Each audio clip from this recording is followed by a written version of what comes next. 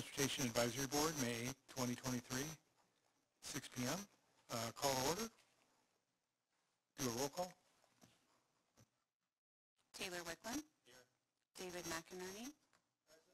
Steve Lehner. Here. Diane Christ.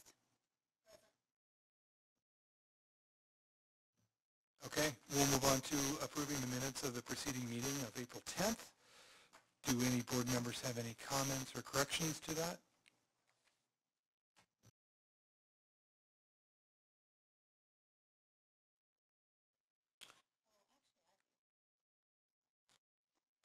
Two comments. Page 1, number 3. The December meeting was held on the 12th, not the 9th. And that occurs in two places. And on page 9, second to the last paragraph, should read in part, revised crash report status. Crash being the added word.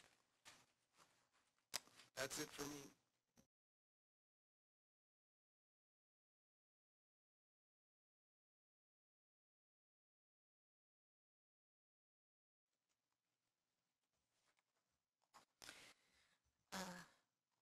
Page 6, number 6, we were talking about reviewing the bylaws, and it was mentioned that they were reviewed last April, and that I suggested we should review them again, but I actually think we're good. We just need to all have the newest documents. So I don't know that I said that exactly.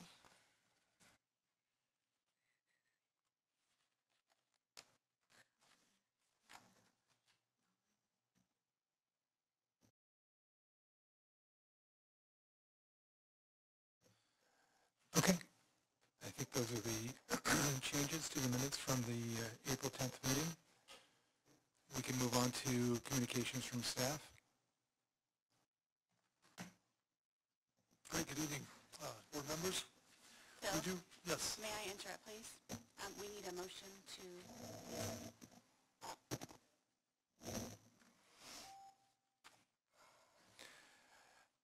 I need a motion to approve the minutes once they've been amended. I move to approve minutes as amended. Seconded.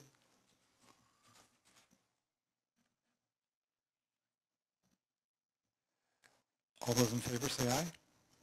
Aye. Opposed? Now we'll move on to communications from staff. Yes, thank you, Stacy. Appreciate it. I'm Phil Greenwald, Transportation Planning Manager with the city. Want to introduce Jim Engstead to talk a little bit about the Vision Zero update that we presented to City Council on April 25th. So I'll turn it over to Jim for that report. Good evening, board members, Chairman.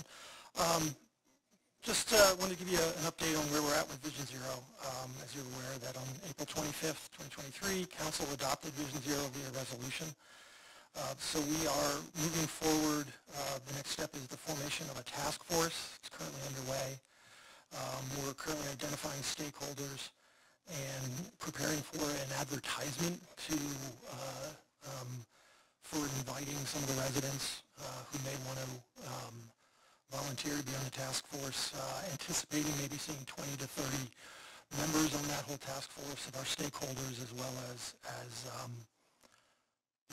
some of the residents. What we would also throw out at today's meeting is how does the advisory board want to be represented?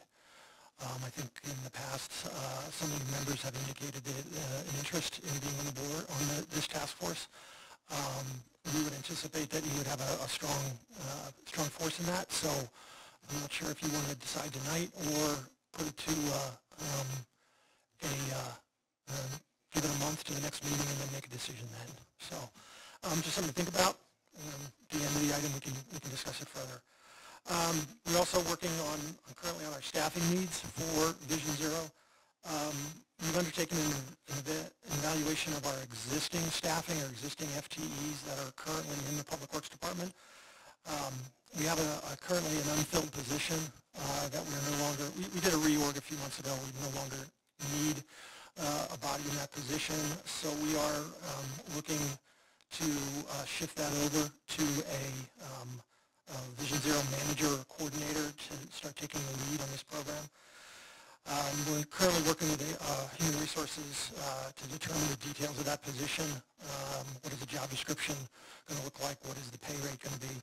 And then we'll process what is called an ad change form to change that position over. It is funded through other funds, the water and the sewer fund. It would have to be all shifted over to the street fund. That is underway now. We're also evaluating the staffing needs citywide for implementation of Vision Zero as part of the 2024 budgeting process. So that will be an ongoing endeavor. And then we're also starting an RFP, request for proposals for consulting services to assist with the documentation and basically crafting of the action plan. And the other items, we're also evaluating budget needs for Vision Zero for not only this year, where are we going to initiate some dollars or find some dollars to fund the beginning of the action plan, as well as budgeting for 2024. So what we'd be looking for is we've already proposed a number of dollars, about $400,000 in next year's CIP to initiate Vision Zero for some projects. We'll also be putting money into our operating budget, which is where we fund a lot of our signal improvements, some of the small-scale signing and striping. So those items will be ongoing or budgeted as part of for 2024. One of the other items which came up from actually even after the council meeting, we'll be applying for a Safe Streets and Roads for All grant to assist us with funding the action plan. And that's where we're at to date.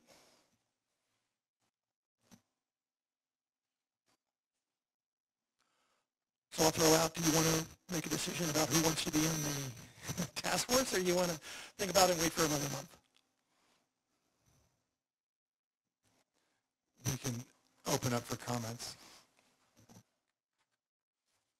I would volunteer, but I think it would be appropriate, depending on when the task force comes to be, to maybe wait for other members to really actually get maybe a more diverse, also expanded outlook. So. Jim, how many task forces do you think you'll have? Like one for each ward, or are you thinking one for each neighborhood? I'm thinking one for the whole city. This is the task force for creating the action plan. The action plan will detail how we kind of take on Vision Zero. There may be future task forces for individual areas of the city. That could be part of the action plan. We'll just have to see how we decide to craft it. So you're thinking 20 participants in one big group? Is that what you're... I was visualizing a task force very similar to the recent climate emergency task force, which had, I think, 20 to 30 members. I don't want to limit it. I don't want to say, someone offers up to be engaged with some of this. I don't want to say no.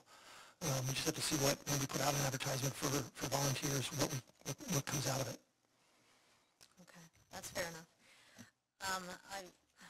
I agree with Board Member Wicklund that maybe we should get through the interviews and have a few more board members appointed and see who has time and interest.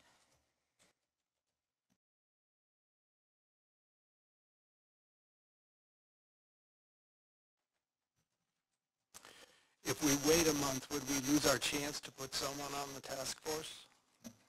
Absolutely not. Okay, then I agree that there is a wisdom in waiting at least a month. Yeah, I would echo that. I would think for the representation for our board, we probably don't want more than, I'm thinking, 2, possibly max 3. I wouldn't want to take away seats from other stakeholders where we're already involved in it, obviously tangentially from sitting on the board itself. So that's just my thoughts on that.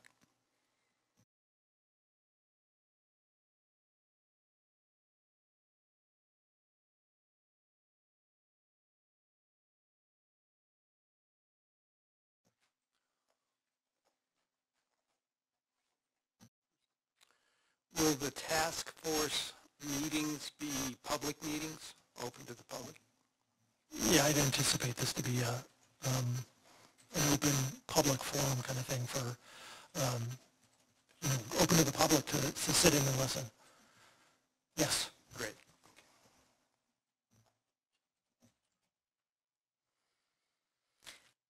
Mr. Angstad, I have one other question, and that is, do you have a source of information you could provide to TAB that explains in greater detail the elements of Vision Zero and what the task force would be expected to accomplish? Yeah, certainly we can put something together from previous presentations, and we're kind of preparing an outline of what we would envision an action plan to look like, or with components of it based on what we're seeing in other communities as well as the Vision Zero network. Certainly I can look on something for next meeting. Okay, great.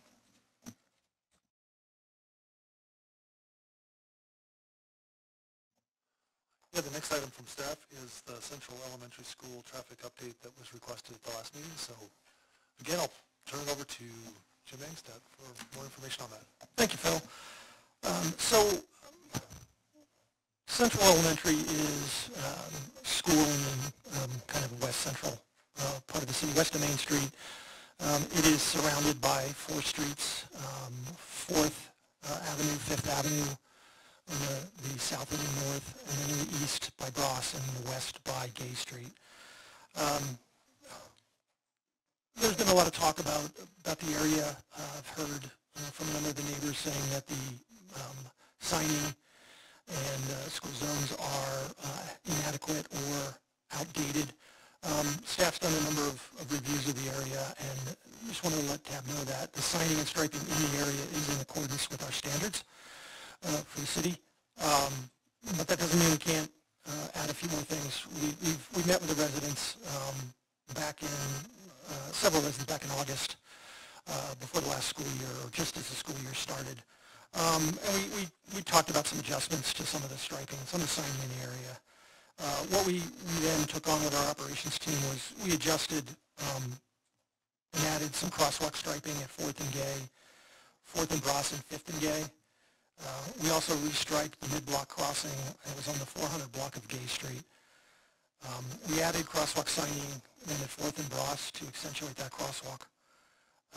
We also identified in our field meeting that a number of the stop signs at all of these intersections were placed beyond the crosswalks so that a vehicle stopping would be stopping right in the middle of or in the front end of the crosswalk, blocking pedestrians. So we have our operations team shift all of those stop signs to be basically in front of the crosswalk so that a vehicle will stop before the crosswalk. We then also, we talked about adjusting some of the school zone signing where the flashers are. We did adjust one of those and extend one of those school zone areas.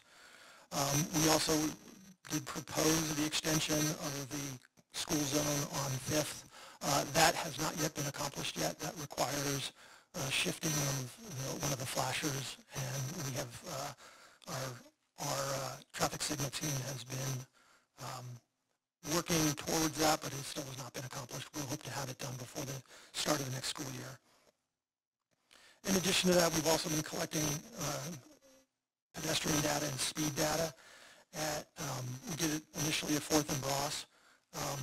We got a request for four-way stops at that intersection, so we used that data, analyzed that intersection for the establishment of a four-way crossing stop signage.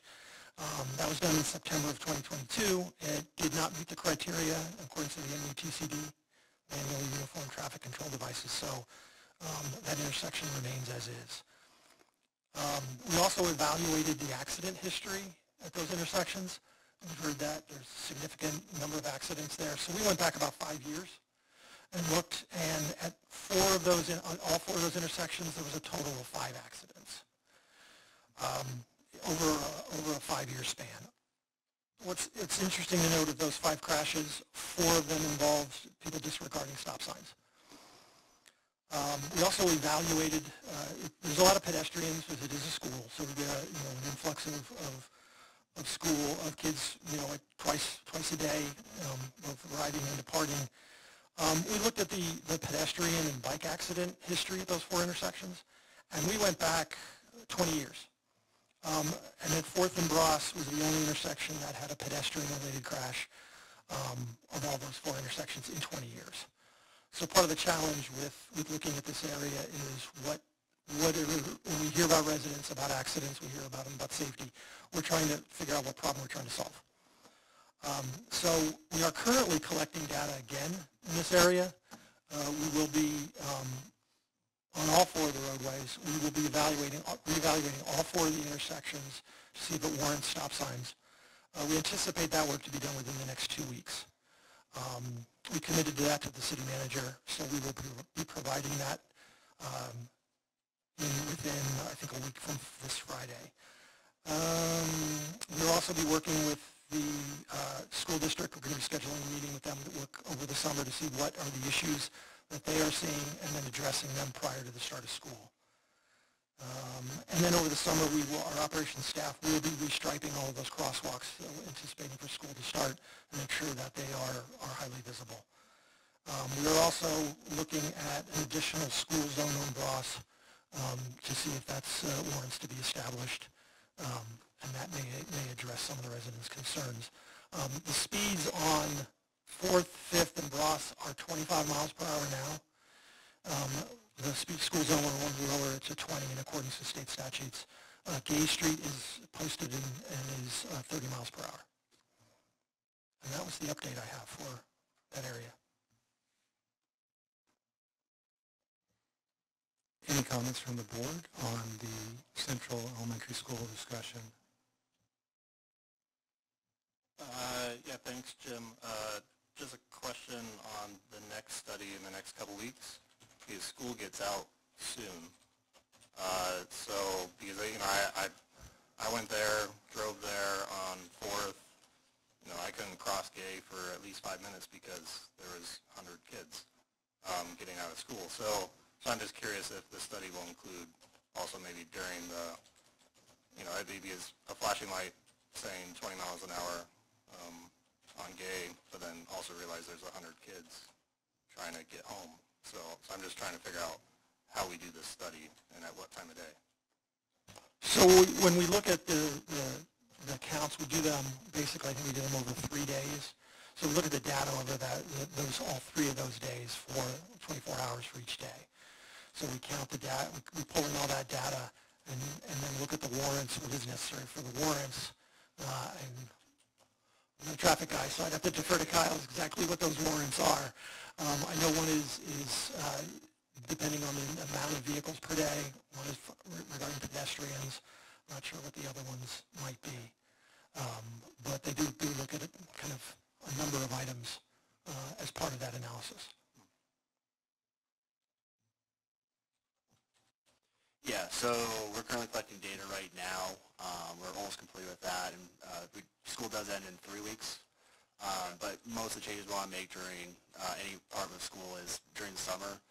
Usually when you make changes throughout the school year, people are very used to the routines, so it's very hard to get them to notice the changes. So middle school year is not a very good time, especially when it comes to kind of safety in general. So we'll make those improvements then. But the data we're collecting is kind of a multi-approach where we have the traditional roadway tubes that you see on the roads. We've also invested in a couple of radar units, so they're off the road. You do not see them in the road at all, and they collect speed data.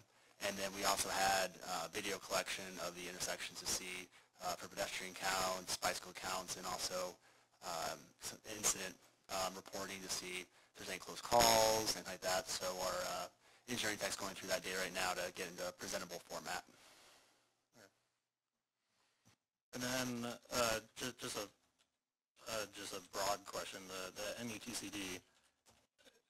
I always, when I talk to engineers, they always refer to that document, and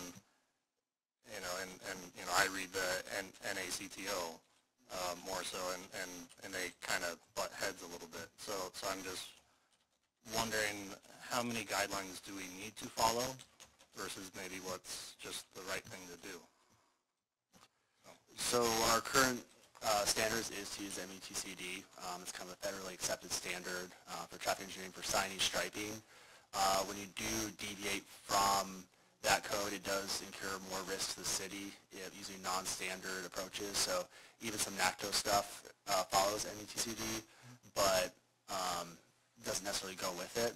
So in an event something we put out something that may or may not help or may cause an issue, the city takes more risk on that part versus being able to defer to MCD and then show that that's a standard practice in the engineering field. So it's more of a legal justification. Yes. Yeah, as far as that, there's options, but as far as the city standards and city code is, we use the METCD in the Colorado Model Traffic Code. Okay. Thank you. Yep.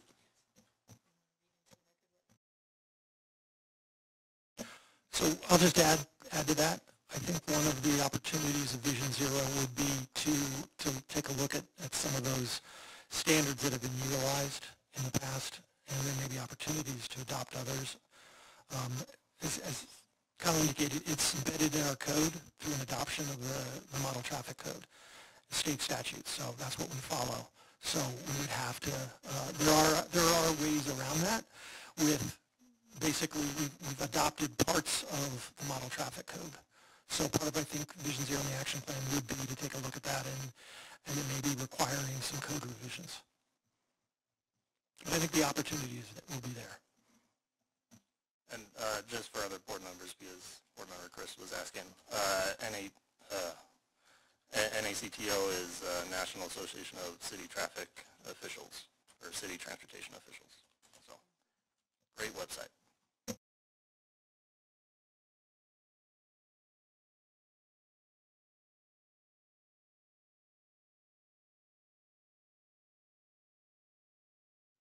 Bill. Thank you, Jim. So one last item from staff, if there are no more questions. We just have the board recruitment process update. You'll see 4 members up there, 4 active members, and we'd like to get back up to 7 eventually. 2 of you have volunteered. Thank you very much, Board Member Chris and Board Member Lehner, for your volunteering of the times. And I think Stacy has put together a number of times for us to choose from. We have 4 people that applied to the Transportation Advisory Board for the next group of folks. One of them is under 18 years old, so not eligible. So we have 3 members that are really eligible members. It's great to see the excitement of a younger person who wants to get involved in transportation. So I wish we had different rules, but we don't. So we'll interview 3 different folks when we put this together later in May. So appreciate your time on that. If you have any questions, let me know. But we're just to give everybody some information. We're on our way to doing those interviews. Then we'll get them to council in June, and then council will be able to check our recommendations. We can make recommendations or we don't.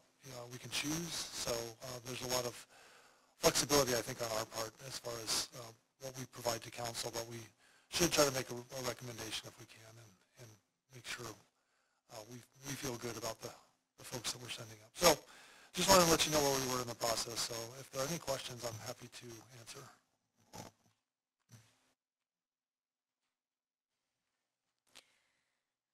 Phil, is it possible to leave application process open to where we might have 5 applicants? Unfortunately, the application process is pretty strict as far as the deadline. So we've passed our deadline. That opens it up then to this next step in the process. I wish we could do that as well, but we'll have to see how many people we get on board and see if we need to do this again at the end of the year. Hopefully we do not, because we really are a mid-year board, and that's all of our things run to June 30th. All of our terms run to June 30th of the year. So we have 2 regular member terms ending June 30th, 2026, so we'll have to pick 2 of the 3 for that. And there's 1 unexpired regular member term ending June 30th, 2025, just based on how we had resignations over the past and who left when. So that's what we'll have to do is figure out. That'll be probably the biggest part of our recommendation to City Council is who should get the longer terms and who should get the shorter term, or we don't have to fill all those spaces either. So or we don't have to recommend if all spaces be filled, so. Did I understand you to say that at the end of the year, we could have another open application for mid-year? I'm checking into that because we're doing that on the Airport Advisory Board, which I also am part of. So we are doing that. We're doing mid-year replacements on that board because we've had a number of resignations too and people moving away. So I don't see the difference in my mind. So if we don't have a full board, let's see if that's possible. Okay, thanks. At our previous meeting, a gentleman named Garrison from Sunrise Drive spoke during the public invited to be heard portion of the meeting, and he expressed an interest in becoming a CAB member. Is he one of the 3 candidates? I can't say, but we do. Well, if you can't say, I guess my question is, if he's not, would it be appropriate to reach out to him and remind him that? If he was not one of our candidates, we could not reach out to him. Okay. Thanks. Thank you, Phil. That's it from staff. Thank you very much. Okay, now we will do comments from our public input. And it looks like we have Dawn and Ruth Clays here to speak. Come right up here.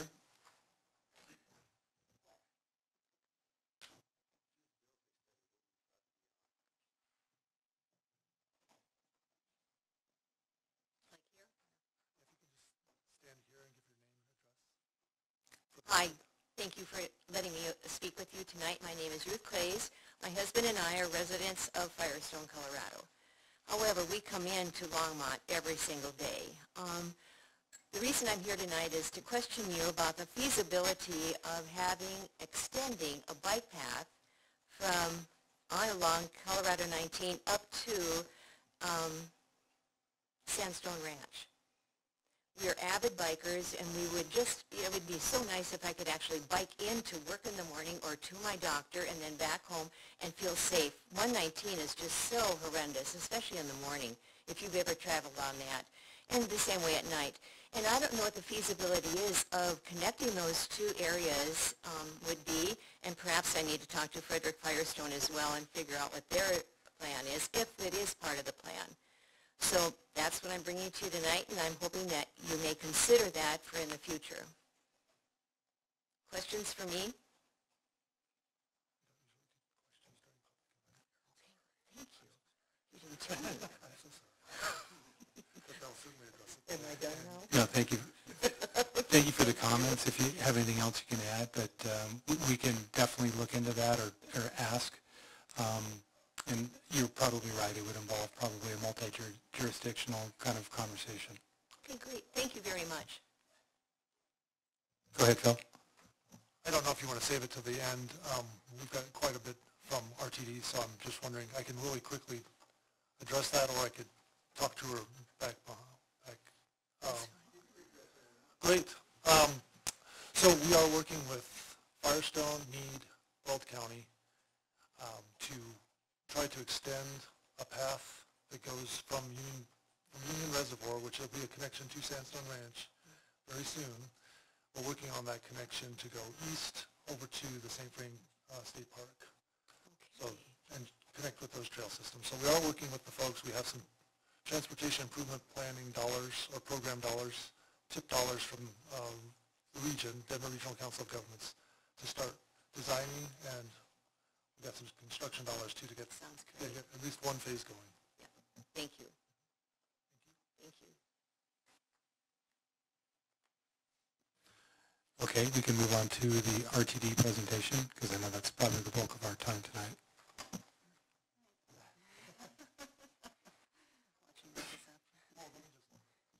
Just a real quick introduction.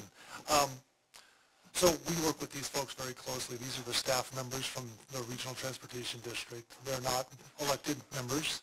We did invite the elected board members to this meeting A little bit later in the process than I would have liked, so I apologize for that. One person was in Spain, so we do have one of our board members in Spain, so she did not want to partake even virtually on this one. But I did not hear back from the other board member, but I apologize for not letting him know sooner. But I just did want to make it very clear that this is not, these are not policy folks. These are staff members just like us. So just appreciate we told them how kind and gentle you guys are as far as a board, and so we just wanted to pass that along. Thank you very much. And here's Natalie Hanlos to kind of kick things off from the RTD side.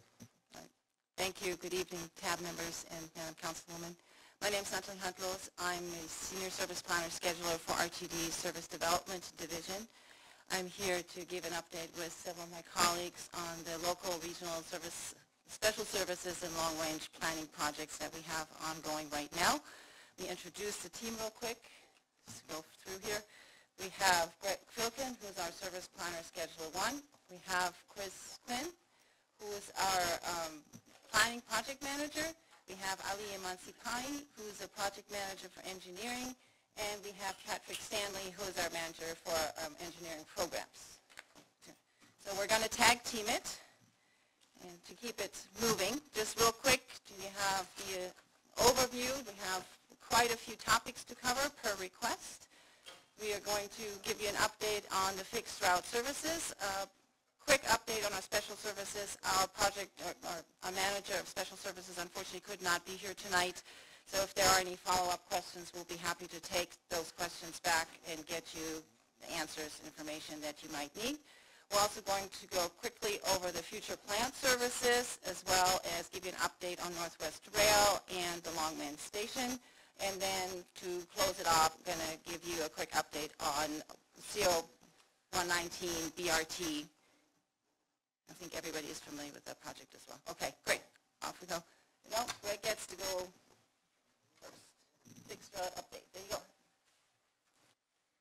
Good evening. Greg Filkin, RTD, and it's a pleasure to meet with all of you. And I'm going to go over our basic fixed route service for Longmont. And so what we're doing is we're comparing last year's August run board to pre-pandemic run board. And basically what our costs, this is what our costs were here, August 22, versus August 19. And you can tell in August 19 we spent $2,915,200. This last year it was $1,815,687,000 was our total cost here in Longmont for the local services. And this breaks down each of the local routes, the Bolt, as you can see, like the J has been suspended. The LX has been suspended. And you can also compare our total service hours and our frequency that we're running, comparing the two. Any questions as I'm going through on these? If you see anything that stands out, please, feel free to ask.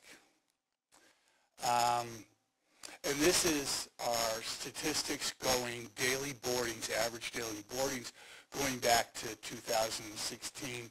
And you can see that it really takes a hit when that pandemic in 2020. And we are not back to where we were 3 years ago. And so this is our numbers here. I know that like the Bolt, for example, the between here and Boulder, I mean, it's almost, not even, it's a little more than half of what we were running on our daily boardings. The locals seem to be coming back a little better, but still half of what we were boarding pre-pandemic. And this is our local boardings, just in total for the area up here, year by year, by route. And this is just the local, what we call the 300 routes, 320 323, 324, 326, and 327. And you can see there where we're not back to where we would like to be. Here again, the regional boardings 2016 to 2022. And you can see as we're going, you know, we're doing okay, we're holding pretty steady, and then we had an 81% drop in 2020, understandable. And, you know, 2021 we got back, you know, 64% increase over 2020, and we're back up, you know, 24% year over year, 2022 to 2021. Special services. This would be your flex ride, and in the way it's broke down is how many in-service hours we have for the flex ride. And so as you can see here, we're running, again, post-pandemic, we haven't recovered the number of service hours that we were running pre-pandemic. And we're running about, for 2022, about 4,400 hours a year. And so there again, it's just ridership will dictate when things come back. And here's our, do you have any data or have you done any studies as to why you haven't returned to full ridership after COVID? you know, and I'm really, you know, there's a lot of theories. You know, I mean, if you look at everything as a whole, a lot of our commuter traffic is not. So people that are commuting from Longmont to Denver that would have rode the LX or would have rode the LD are not commuting to Denver. A lot of people are remote work. Like, things changed. You know, people learned how to maybe not go to the store as much. Maybe they're ordering, you know, I mean, there's a lot of different reasons why it hasn't come back. And it's the million-dollar question is what it is. Does it correlate with remote worker data from unemployment? On our, I'm not sure because, you know, that's out of my area of expertise comparing those two numbers. Yeah. But I can tell you, like, here's the expert on this. I'm going to let the more experienced team member here take over. Here's your clicker. That's right, no problem. So it's a national trend that we're watching, and if not even an international trend, that anywhere for transit ridership has not come back to a point that it was before COVID. We're seeing ridership at about 75% return from pre-COVID, which is actually pretty good. There are a lot of areas that are only seeing 50% at the most. There are some areas where ridership has come back more than that, but there are far and few in between. And that is mainly because travel patterns and demand has changed. That's due to the remote work policies for very many places. That, for instance, downtown Denver has maybe 2, at most 3 days per week people coming into office, and then they don't necessarily go into office full day. They have shift work. There are also, because of the way routes are currently operating, because we had to suspend certain routes, people are not riding as much because the services are not available. So it's a little bit of a chicken and an egg thing. Right? Yet there are only so many resources that we have. I have to point out that we do have a driver shortage or a people power problem, challenge. I don't like to say problem. It's an opportunity, but we're very short operators, and that makes it very hard for us to bring back all of the services that we would like to bring back. Yet we also have to be very conscious of taxpayers' money.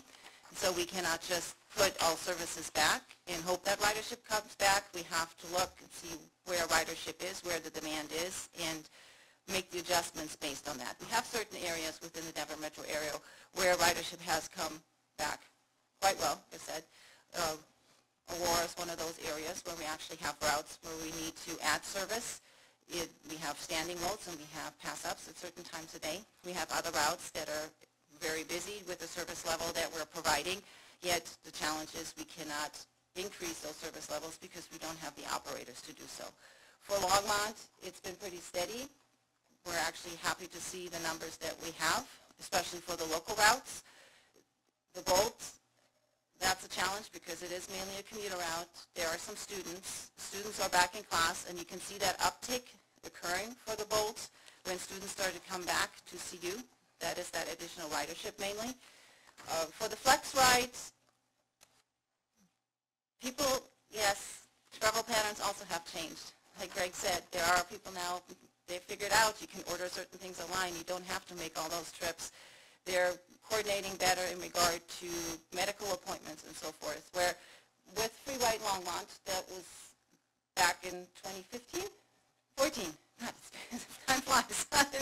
We did see an immense uptick in ridership when that program came into place.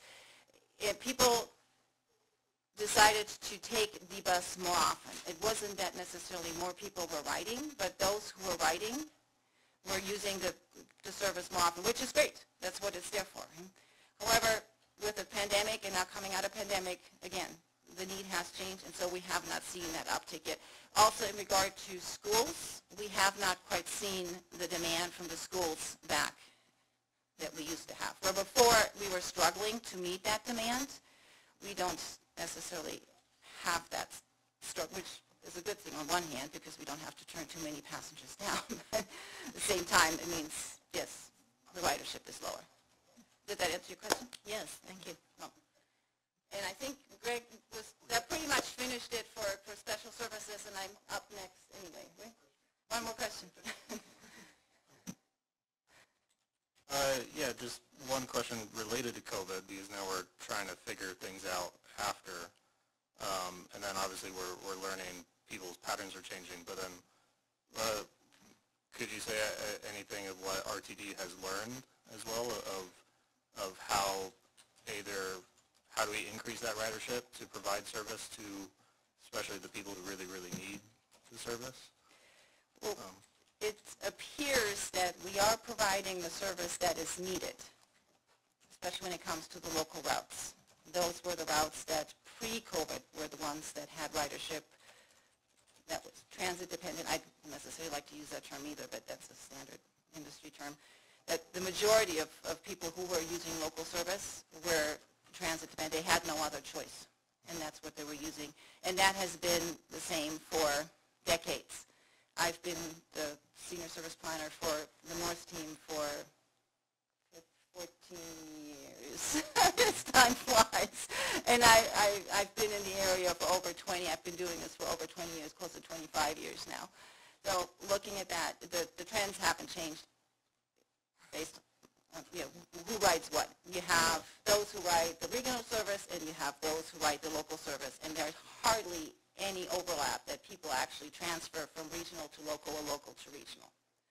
It's you drive to the park and rides, you get on the regional bus to get to Boulder or to Denver, or you use the local service to get around, you use the flex ride to get around. I guess what I'm kind of alluding to is what one good example here in Longmont is we do have local buses, but like this board, if we wanted to take a bus home, the last one is at 8 when we leave. Right. So thinking of the service industry workers that are getting off at 11, 12. So like that type of thinking of what are we learning from COVID and maybe the people who really need transit. So demand-wise, it's actually been, we extended the service. It used to only run until like 5:30, late as 6 o'clock. And we were able to extend it a couple years ago until 7 plus because there was some demand. We did hear that. Yet, when you look at who's riding, how many people are riding on average on those trips, it's in single digits. And so for us to extend that service any later would not be using taxpayers' money very well. So we are aware of that. What might make sense instead of fixed route is to look at the flex ride and see is that a service that we would want to extend the service hours of, because that would actually allow you for more flexibility to get anywhere within Longmont, right?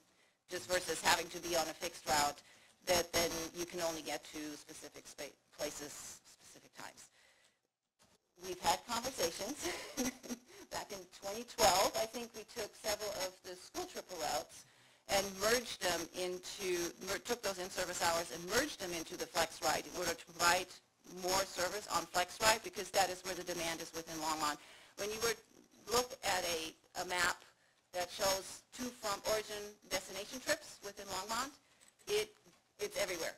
People try to go from everywhere to everywhere all day long. And so fixed route can only do so much, and there is a demand for fixed route, yet there is a greater demand for Flex Ride. Now, even though ridership isn't back, I think some of that has to do with the restrictions in the vehicles that are currently out there, the service that we can provide with the resources that we have. Would we look at potentially some of the other routes, some other way to increase service hours for Flex Ride, figure out where can those resources come from in order to address that and allow for more flexibility? That's definitely something that we've talked about multiple times. It's definitely something that's always up on the table as an option. It's one thing to put the lines on the map and say you have fixed route service, right? This is where your taxpayers' dollars go. But when they can't really provide the service that your community needs, then we should take a look at that and see what can we do to make it better. That's all for now. Right. Moving on to the next topic. So, future plan service adjustments. This is specific to Colorado 119 BRT. There also is, and you might have heard about the Reimagine RTD, the system optimization plan that was approved by the RTD board last July 2022. So there are two pieces to it. I've only included the 119 part, but I can definitely give some information related to the system optimization plan as well. So for the 119 BRT, we worked with staff and with a consultant very closely to make sure that this local transit network feeder plan for Longmont was incorporated as part of the Highway 119 project, so that when the 119 BRT project comes online, and currently we're looking at 2026, that we could then have the opportunity to restructure the local network based on connections, improving connections to the 119 BRT, which currently the Bolt and the J suspended, but the Bolt operates. Yet there are going to be some changes. There are going to be some major locations that are stations versus just stops. And so the network plan was created to allow for those better overall network connections.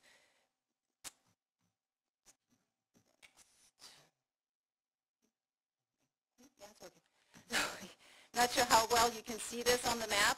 You have the current network, and on the left-hand side and on the right-hand side is that local proposed feeder network. You can see the underlying gray lines where current service is versus the colored lines to where the proposed new routings are. Again, those routings were based on heavy input from city staff, based on where at that time in 2018, 2019, there were centers, destination centers, origin destination centers, as well as these proposed future stations for the 119 BRT. Again, these are lines on the map. The plan is attached to the 119 BRT. If this doesn't make sense when the BRT comes online, we will have a conversation, say what is it that is going to make sense. Because it makes no, again, if I put lines on the map and it doesn't serve the community, then I'm not doing my job.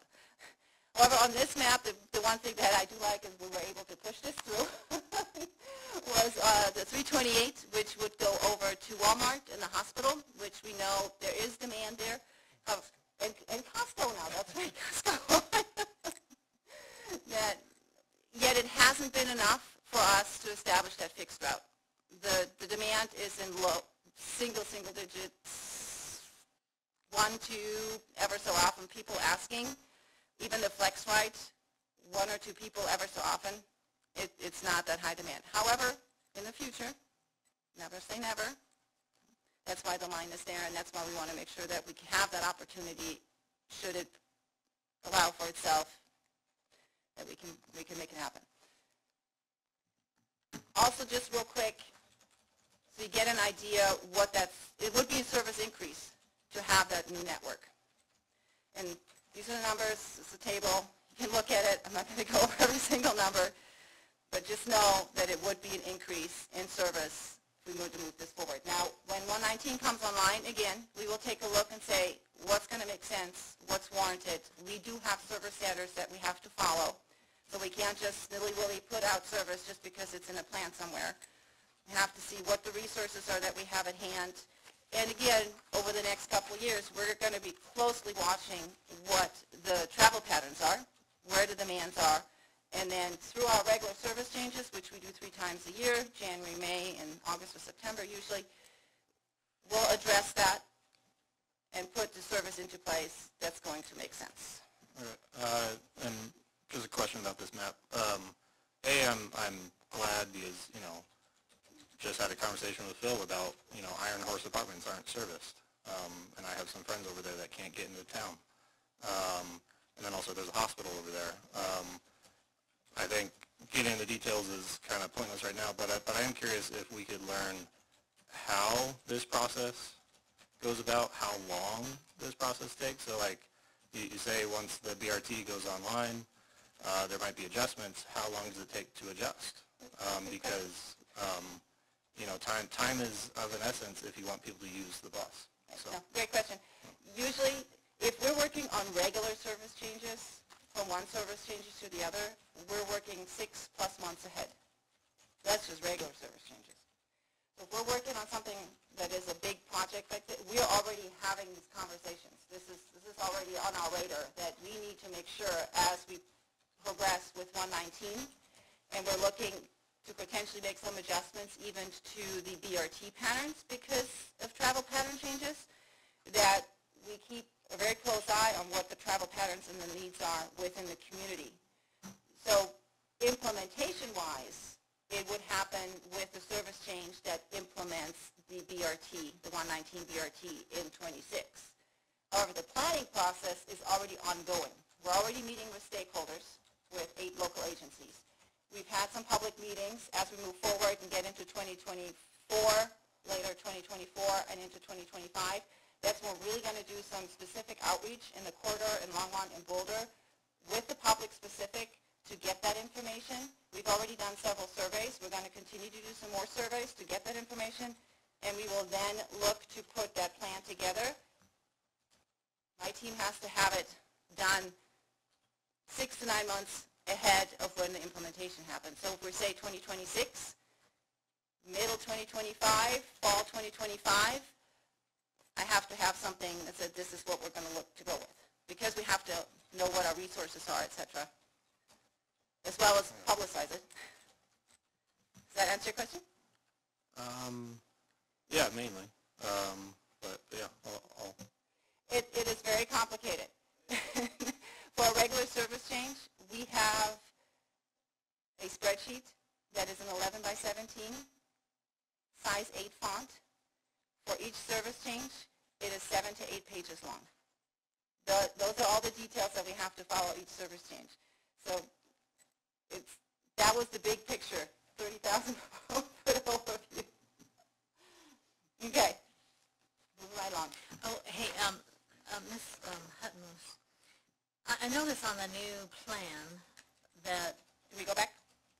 yeah, if you don't mind, you're reducing service on the northeast side.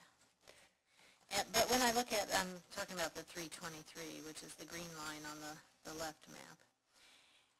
And we have a lot of, if you look at the very top hook there, the 323 ends at Santa Fe, whereas if it went to the end of that block all the way to Alpine, it would actually intersect with all the high-density housing and senior housing that we have there. It's a little far for them to get to that 323. And I notice on the change in service that you've only lost about 200 riders, but on the 324, you've lost about 400 riders since COVID. So I'm concerned about centralizing service more when there's a lot of activity and a lot of building on the east side. And honestly, up in that area, the poverty level's at, 48%, and persons of color are over 50% in that neighborhood. So I would think it's an underserved area and should get more bus service. Right. So as I mentioned, as we're going forward, these are just lines on the map. We had to have a plan to attach to the 119 BRT plan so that as we're moving forward, we could have the ability to make these changes to make this network adjustment. So how long are we going to be without service on the northeast side? But at this point, the ridership and the demand, and we can have that conversation, right? This is where I rely on city staff to tell me. They would know much better than I would as to what exactly is going on. We keep an eye on what the development is and so forth, but for an area like that, we should have that conversation, and we should look to see if we can make that change earlier than waiting to implement the plan. It's definitely something that could be done. I guess to be more specific, I think if you made the change to go all the way down, all the way west on Olympia and turning around on Alpine, you get a lot more ridership there because you would intersect a lot of housing. For me, I live up in that neighborhood. It takes me a mile to ride my bike to catch that, but that's my favorite route to catch. And every time I pass those units, I think, well, I don't think the seniors are going to be able to make this bus because they're not going to get on a bike and they're not going to walk that far. And then, there's all the regular apartment complexes there, too. And I just think it would be easier if it came down all the way Olympia and turned around on Alpine. It just makes more sense to me. Yeah, as city staff, we can certainly look at that and take those into consideration when we're talking about the actual details. When they come out with the actual route changes, which again Natalie said probably won't be exactly what you see on this map. A lot of things have changed land use wise since we worked on this 2 years ago, 3 years ago. So more than that. Yeah. It was 2018. Oh gosh. Okay. Yeah. I'm getting old. We've built 3 more buildings since then, okay?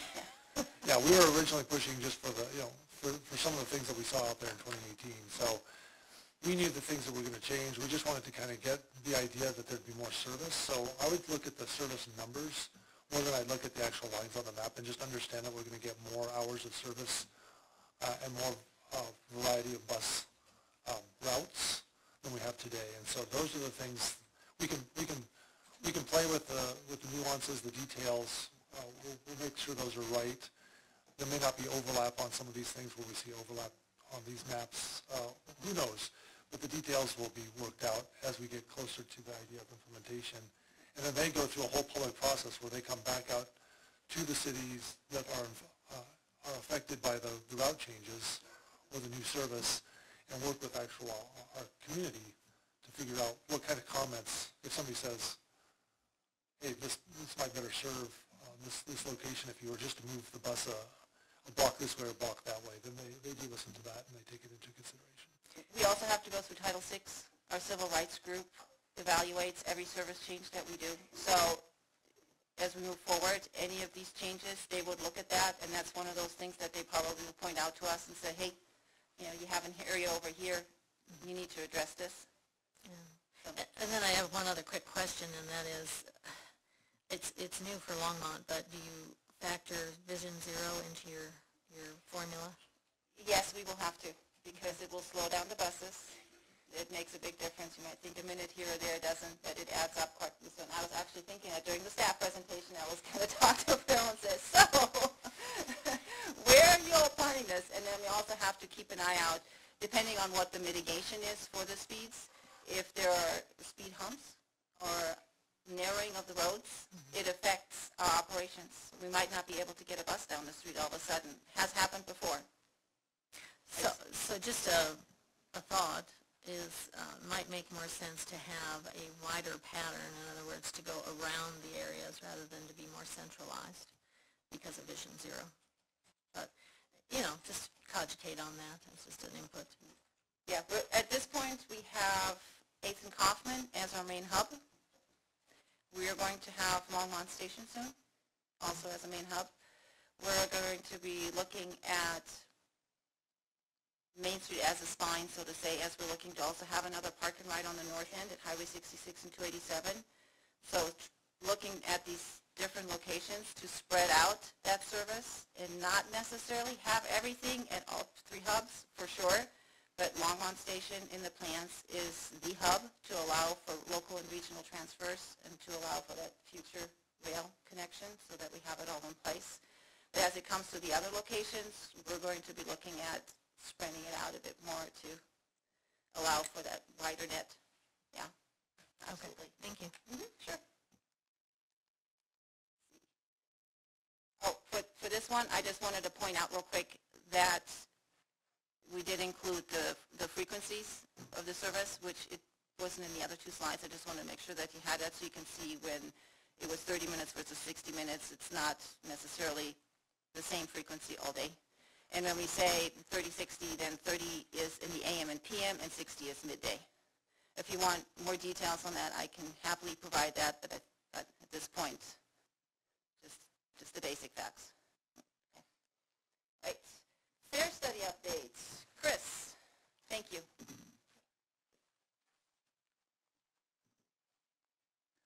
Good evening. Good evening. I'm Chris Quinn, and I am one of the project managers on the fare study that RTD has been conducting. I've got a lot of slides. I'll try to go just for the manner of, in the interest of time, I'll try to go through them fairly quickly, so please, if there is additional information on any one of these slides that you want me to focus on, happy to do that, but I'll try to buzz through them quickly so not to get too into the details. Going into the study, we had three goals. Overarching goal was equity, make sure especially, and I know Natalie just mentioned the fact that especially since the pandemic, one of the big ridership changes we've seen is a lot more of our riders are people that, and like Natalie, I don't really like the word transit dependent, but people who have no other choice but to ride transit. So we wanted to make sure that now that that's really become a big chunk of our core ridership group, that we made sure that anything that we come up with is supports those customers. Also, over time we've heard, and I'm sure you guys have probably heard when you're out in public, RTD fares are too expensive and that they are complicated. So our goals, equity, simplicity, affordability. Real quick here, we started the public outreach portion of the study back in roughly April of last year. Had three major, what we were calling engagement milestones. We went out to the public first in April with kind of, okay, what do you think of the current system, even though we sort of knew the answer? People hate it, and they think it's too expensive and confusing, but that's exactly what we heard. In the summer, we came out with some real high-level concepts of, okay, what of these concepts, what would you like to see? Then in the fall, we came up with two alternatives, which we have since merged into one alternative based on public feedback, and I will jump right into what that is now. Currently, our fares, you see in the red box on the left side of the slide, and then the proposed fares are on the right side in blue. A couple of big things to take note of. One is that the regional fare has been eliminated. So we would, with the exception, we still have an airport fare, but for all other fares, whether you're hopping on the L bus going to Denver or you heading somewhere around town, cost is the same, and it would be lower than the current local fare, which is $3. So that the standard, what we're now calling the standard fare, that would go down to $2.75. The other big thing to take note of is currently the monthly pass for a local is $114 a month.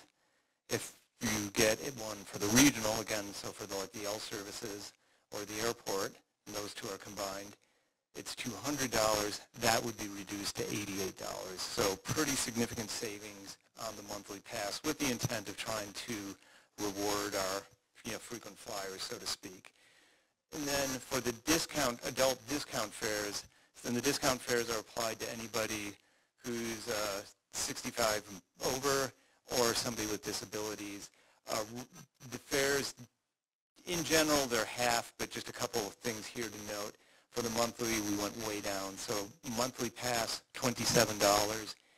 And for the discounted fares, one other big thing, no local, regional, or airport. So if you're subject to a discount fare, you can travel anywhere in the district with the 3-hour pass for $1.35, day pass $2.70, and again the monthly pass $27 for the month. I don't know if any of you are familiar with what we call our LIVE program. It's a program for people low income. It's a specific pass for them that they can apply for through the Colorado Peak system. That's the state's benefit system. One of the things, when we were out in the public, especially as we were talking to nonprofits and to social service agencies, one of the things we found is, well, it's a great discount. There are still a lot of people in need that just don't quite qualify for it, but are still in need. So we'd like to, right now, a couple of things. The discount that a LIVE customer gets is 40%. We want to increase that to 50% so it lines up with all of our other discount fares. And then also, right now, to qualify, you have to be at 185% or lower of the federal poverty level in terms of your earnings. We want to increase that to 250% of the federal poverty level. The way we got to that number, it sounds nice, but also we looked at what the minimum wage is and then kind of applied it on a household basis so that somebody making the minimum wage would qualify for this, where in the past they would not. Something else that we've heard as we're doing our outreach is that there's just a lot of low-income people that are not even aware that the program exists. So we also want to try to reach out more to nonprofits, social service agencies, to get the word out there that this does exist. And then lastly, we also heard a lot of complaints that it is a kind of an arduous application process. So want to see if here again we can start forming partnerships with social service agencies and others to help with the application process. Currently we do contract with the City and County of Denver, their social services, and it's not just limited to people who are Denver residents, but see if we can do more of that, again, just to kind of help move the process along and make things simpler. Youth fairs, this is another big one. We are proposing for this next year a pilot program where we would have zero fare for youth. So anywhere you're going, 19 and under would ride for free on the system. The reason we're calling it a pilot is it's fairly expensive. We expect it to be approximately $5 million a year hit on the amount of revenue we would get from the fare box. So what we'd like to do is establish this, see how much data we can get, and then look to outside partners for funding, whether that's the state, local governments, school districts. Just we'll have our hand out. But point being, our general manager in particular was very interested in this. The intent being, there are a lot of kids that just aren't able to access either the schools they want to attend, employment opportunities, and we figure this would be a really good equalizer for helping out with that. For student fairs, and by students now we mean college students, right now we do have the semester pass. That's something that CU participates in. The Auraria campus, DU, works great for them because they have more traditional students. All of their campuses are well served by transit. But when we're reaching out to community colleges where we've had no participation, one of the things we heard is, the semester pass is great, but we have a lot of students that are only taking 1 or 2 classes at a time. They may be coming right from work. So the idea that the college pass is predicated on, which is that everyone participates in it, so it's almost like an insurance model, just does not work for a community college or a technical school. So what we've proposed instead is to create a semester pass for those schools, and they would be a student who is interested in that could just buy a semester pass, and the semester pass would be $88. And the only purpose of showing that table is just to see what the savings would be over, say, buying a monthly pass instead. And then with our Access-A-Ride system, currently we do not have a live discount. So a couple of things going on here. One is that we are proposing that the fares in general would be reduced for Access-A-Ride, but also that we would introduce the live discount to Access-A-Ride customers as well. So there would be some pretty substantial savings for our low-income customers that do rely on that service. So without walking through all of the pieces here, I think really the big thing to focus on is kind of the first bullet there. I want to reemphasize, so adults that are using the discount fares can travel to any destination within the district, including the airport, for a discount price. And the monthly passes, as I said, would be, I've forgotten the number already, roughly $23. So I think that's going to be a pretty, I hate the word game changer, but I'll throw that out there for our customers. And then just jumping, just in the interest of time here again, the EcoPass, I'm sorry, one of the other things that we heard, and we used to have a system that was sort of similar to this, where we did provide assistance to nonprofits to help them, for passes for their client populations. What we're proposing as part of this program is that we would create an assistance program. We would start it out at $1 million for those social service agencies that,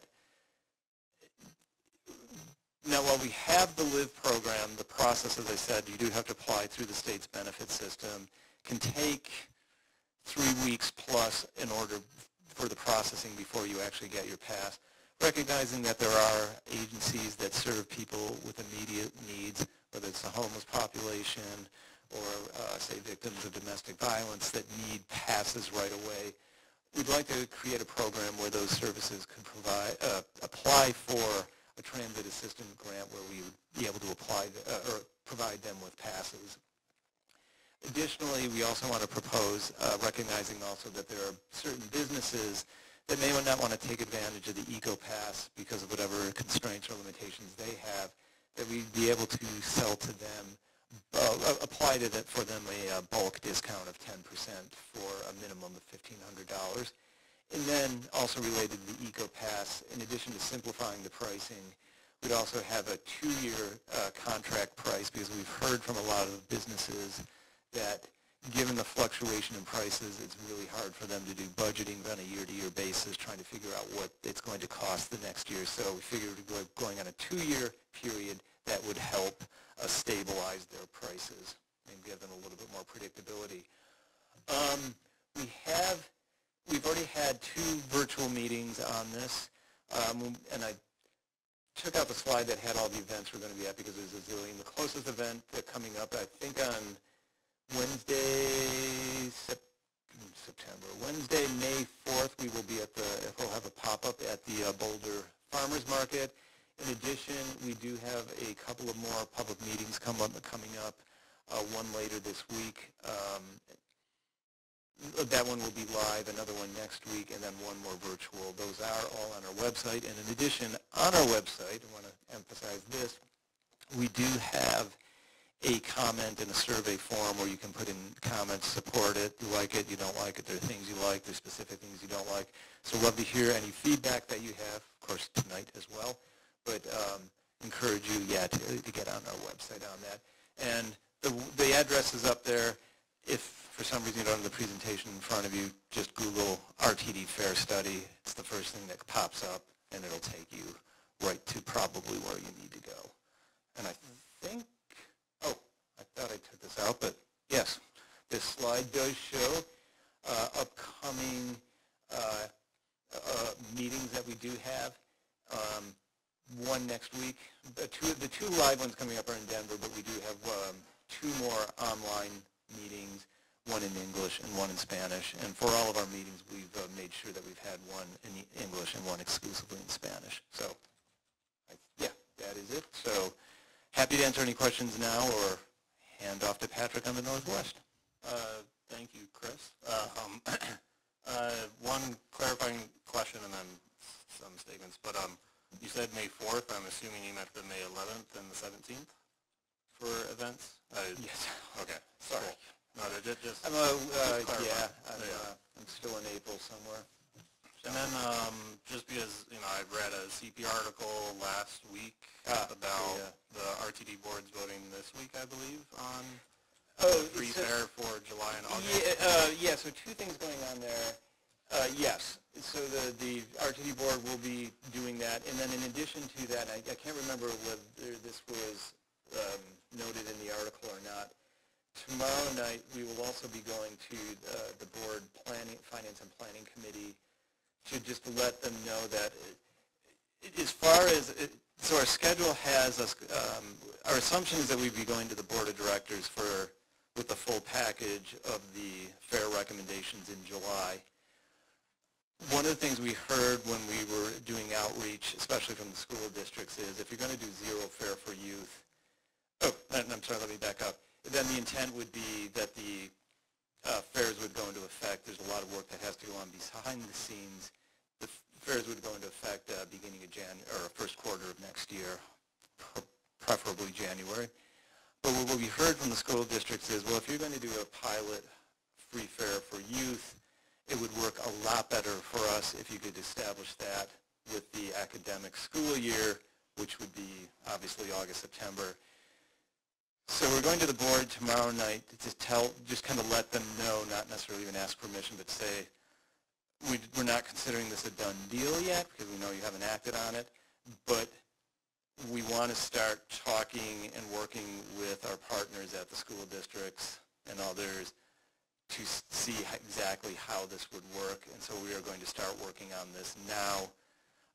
So our hope, of course, is that the board does approve all this in July, and so if it does, then we'll be ready for the zero fare for youth pilot to pick up right after the zero fare for better air, which would be July, August. Yeah. So then beginning September, we would start the free fare for youth pilot, so that it coincides with the school year.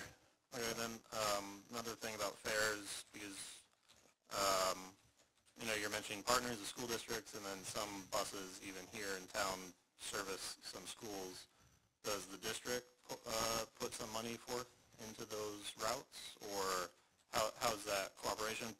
And then also just a general question about fares, because our RTD is partly taxpayer funded organization, but then what part of the budget do the fares go, or is it just all in a lump sum?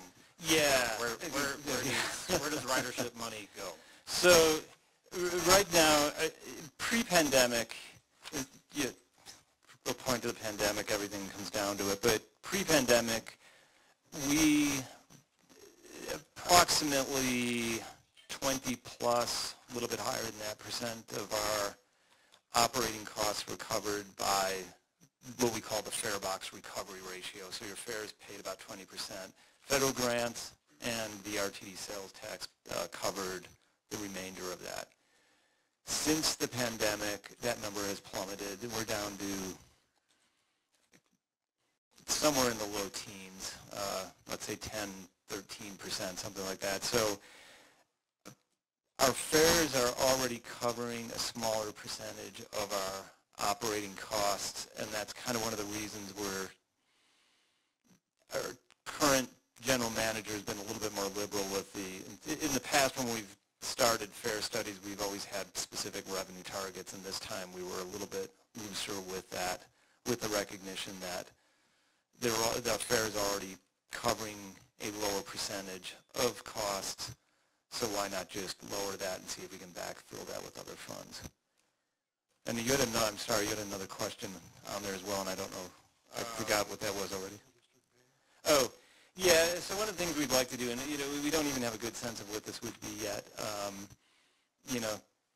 have our hand out to either school districts, the state, anyone. As far as the zero fare for youth, a few other states have done this. Washington State's a real good example, where they have set up a grant for local transit agencies to apply for, to actually cover the cost of implementing that. We we're really just starting our lobbying efforts on that, so I can't give you any good information yet on who we really think would cover that chunk of change, but we're hoping, I guess that's a good way to put it, we're hoping it's popular enough that somebody might be willing to help us. So.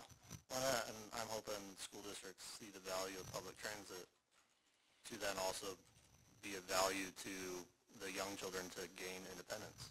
Yeah, I think one of the challenges we may have, and this is just me speaking personally, we have pretty good school ridership in Boulder County, Denver, some of the suburban districts. It's a lot less so. So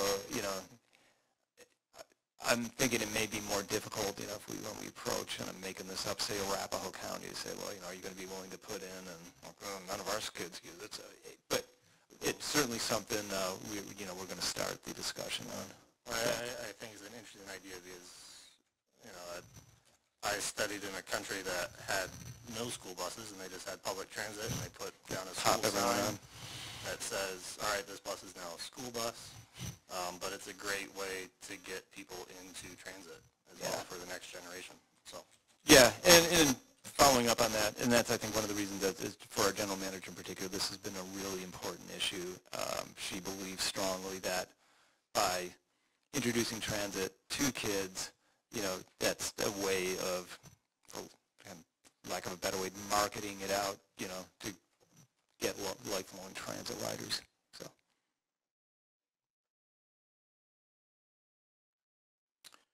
Hearing how small a percentage of RTD's total revenue is provided by fares, I'm wondering whether you've studied doing away with fares altogether.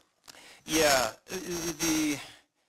the challenge going into the study, as I said in the past, we've typically had specific fare revenue targets. This time, in our discussions with our finance department, we figured if we had a reduction that was somewhere in the range of around 20%, then we could probably still get away with not having to do any service cuts. Anything lower than that, then it would start to impact the amount of service hours that we could provide. So we did a lot of back and forth on this, but running the financial model,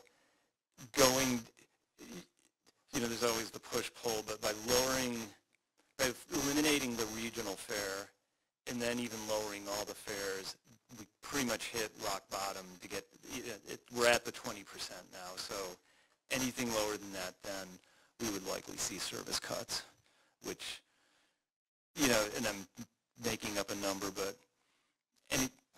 even a 5% cut in service, I'll look to our service planners, is usually pretty painful, yeah, so. So with the proposed fare reductions, you're saying fares would still provide 20%? No, we're probably hovering around 10 now. 10 now? 10%-ish, yeah. And then I'm sorry, with the cut. Reduce the fares. So with the financial model is showing, I'm kind of pulling this out of my head now, so I hope I have this accurate in my mental picture. We expect to see an uptick in ridership because of the lower fares, but not enough to offset the loss in revenue from the lower fares. So if my memory is correct, we'd still be hovering somewhere around 10%, but I don't remember the exact number. Okay, so you're saying that the increase in ridership would roughly offset the reduction in fares? Not quite, no. So we still anticipate a loss of revenue, but some of that, yes, would be offset with higher ridership, but at least that's what the model is showing. So, I see. Thank you. Yeah.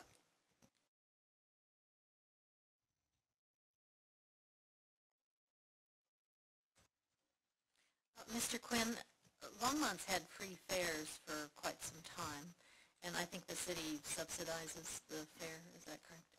So is this a change to the subsidy that the city will be paying, or am I understanding that come January individuals will be paying the fare? I can probably answer that a little better than Chris, sorry. Thank you, and I don't know the answer. We're going to have to take a real close look at this, because this is kind of a game changer as far as the whole reason why we bought up fares in the first place, the fare box. We bought up all the money that was going into the fare box. We said we will pay for that if we can get free fares for everyone, no matter what. No cards, nothing. And so with this new model, we're going to have to really talk about that at these different policy levels to see if we want to continue that or not, because it's a great benefit for folks in the city. But if this new fare structure is what we think it is, and it's offsetting a lot of the reasons why we didn't have ridership before, because our argument at the time was the fares that RTD is charging for us in Longmont are the same as in Denver, same as in Littleton, same as in Boulder, same as in Golden. We're not getting the same bang for our buck, so we would like to buy those up and prove that we have people who will ride the bus. And certainly we had some pretty good growth in our small bus system of 4 routes. So we'll need to take another look at that, and we'll need to come to this group and to City Council and really have those discussions about how do we want to approach this in the next 8 months before this, or 5, it's less than that now, it's 7 months, before the new fares take place, because it's a huge factor for where we go in the future. Well, as a follow-up question, I wonder if you have data of how many persons under age 19 have been riding the buses. I know I said I ride the 323, and I do see teenagers, because that goes by the high school, ride that bus. I would say I see 4 or 5 every time I'm on that route. So I wonder if you see what you see in terms of ridership in that age group. Yeah, one of the challenges we have is we're not allowed, we do an onboard survey every couple years where we actually have people that come, a survey agency that comes on board and surveys our riders. We are not allowed to survey under 18, so our data is somewhat, what's the word I'm looking for, presumptive. Yeah, we don't have solid data on that. So, short answer, we don't have good numbers. One of the things that, and Natalie would probably be able to speak to this a little bit better, we do have a sense of, at least as you mentioned, by the schools, we definitely see high ridership. So I think our service planners have been able to kind of extrapolate from some of the data we have based on, what the ups and downs are between the beginning and the ending of the school year, and then assume that, certain percentage of that may be related to students that are riding to the schools. Okay, thank you. Mr. Chair, just real quick, just want to do a time check with you. We're at almost 7:30, so we've got about 20 more minutes for RTD, so I just wanted to give everybody a heads up that we're trying to get it so you can have your comments at the end as well. I will hand it over to Patrick Stanley, who will provide you with an update on the Northwest Rail. In reference to just Phil's said, why don't we hold our questions till the very end? Thank you. Good evening. Patrick Stanley, Manager of Engineering Programs at RTD, and thank you for having us here tonight to give you an update. So real quick, I'm just going to start with a basic kind of overview of the Northwest Rail for everybody that might need a refresher course. But Northwest Rail was part of the 2004 Fast Tracks vote. It is a 42-mile segment that goes from Denver Union Station to Longmont. The first 6 miles of that was built as part of the B line, opened in 2016. That's an overhead electrified segment of rail that operates on RTD dedicated and controlled track. In 2010, we did the environmental evaluation, which looked at 55 round trips per day, 11 stations, and a full double tracking for the entire corridor. At that time, we didn't have a dedicated funding source, weren't able to build it at that time, so kind of continued to study it. 2013, we did the Northwest Area Mobility Study, the NAMS project, which looked at really implementing the Northwest Rail in physical segments, so Denver to Westminster, et cetera, and kind of in chunks. At that particular time, it was identified that the Northwest Rail would be a longer-term project, and that was identified between the stakeholders and RTD at that time. 2016, mentioned the B line did open, and now here in 2017, the concept for the peak service came up really from our stakeholders to RTD to look at a peak service operation. So the first question is, what is peak service? So the peak service that we're proposing, that we're studying right now, is 3 weekday morning trips from Longmont to Denver and 3 weekday evening trips back from Denver to Longmont. We're partnering with local jurisdictions to plan 6 new stations along the corridor. We're also looking at feasible potential maintenance facility locations here in Longmont, just mostly because we're going to be running a different technology for the train.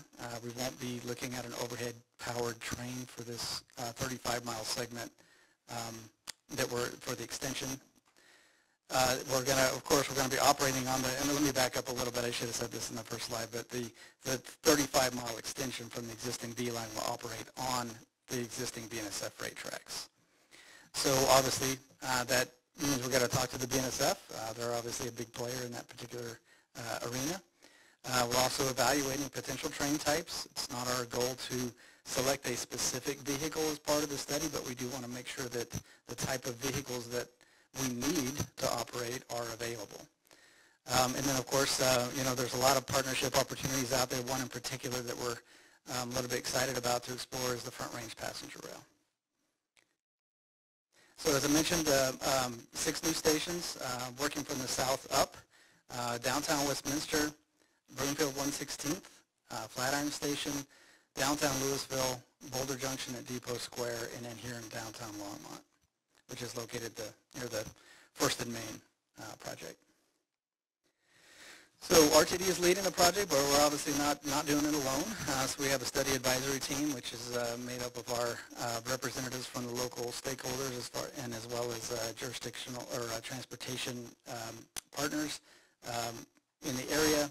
The people that you see here on the screen here make up our SAT, provide us guidance and input throughout the process.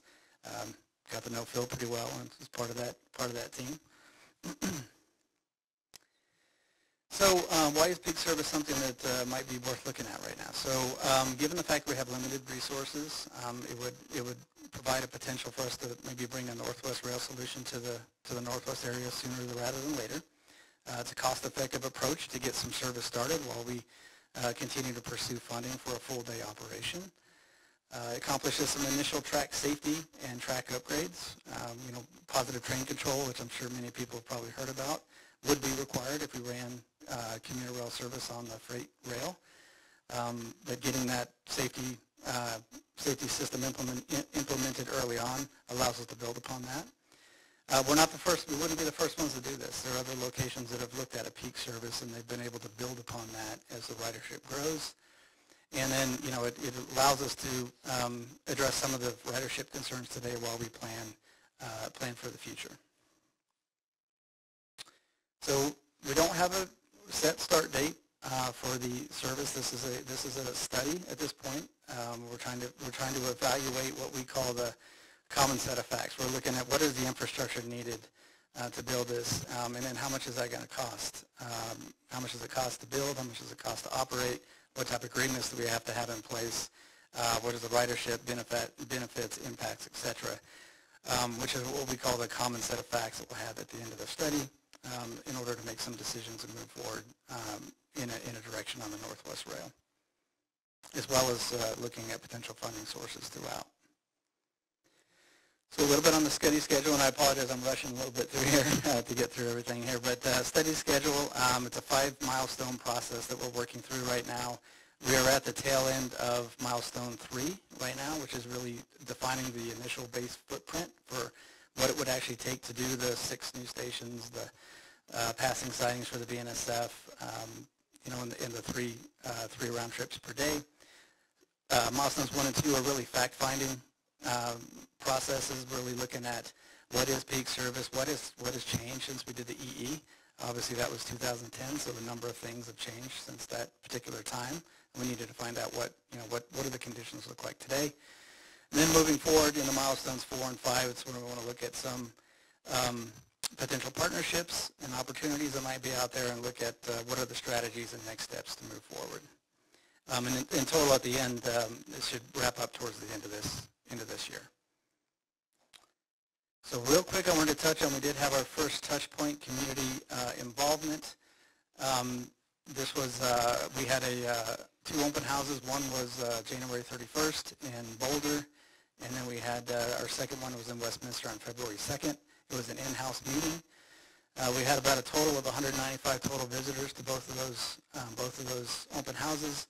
At the event itself, we got about 29 total comment cards, but we did give out, we had an online meeting that was running at the same time, which had the exact same content, which allowed people to view the content at their schedule. And on that particular online meeting, we got about 3,300 total views of the presentation, and included about 170 or so completed surveys. And then on the RTD web page itself, we got about 350 comments and sign-ups for emails. So real quick, right after the open houses, we sat down with the SAT. We kind of went through, okay, what do we think we heard at these meetings? And in general, what we heard was there's either a neutral or a positive attitude towards the Northwest Rail, and there were some, I think, let's say reserved excitement, perhaps, that RTD was still looking at this, trying to find a solution to the Northwest Rail solution. There were quite a few concerns with, reverse commute. Since it only goes one way in the morning, there's not really an opportunity for somebody from Denver to come back the other direction.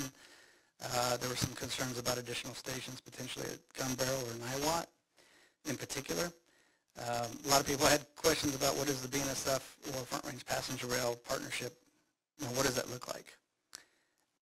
A lot of questions about what's the difference between this concept and the full service concept, in particular in regards to ridership and cost. And then, we had a number of comments from people that didn't have non-traditional commutes, maybe somebody in the service industry or hospitality that doesn't really commute at a regular time. And growth around the stations, what does the nature of the stations look like? What does that development look like? Is it private, public? What are the impacts on the existing infrastructure at the station locations? And then finally, the big question that we all know is one that we have to address is what would happen if peak service turns out to be maybe an infeasible option at this, and what would we do in that scenario? So then we had a chance to actually look at the comments themselves and just kind of gut check, make sure that we were hearing what people were saying, and for the most part, there were a lot of parallels here. Generally, some happiness, some, I think, excitement that we were still looking at the Northwest Rail in general. Same comments we had about the stations and the locations. A lot of people were still, mostly Gun Barrel and Niwot in particular. Had a number of comments about the integrated service with RTD. How would this integrate in with other services that we're providing in the areas? Would there be any reductions to any other services potentially as a result of the Northwest Rail possibly coming in? Questions about the land use.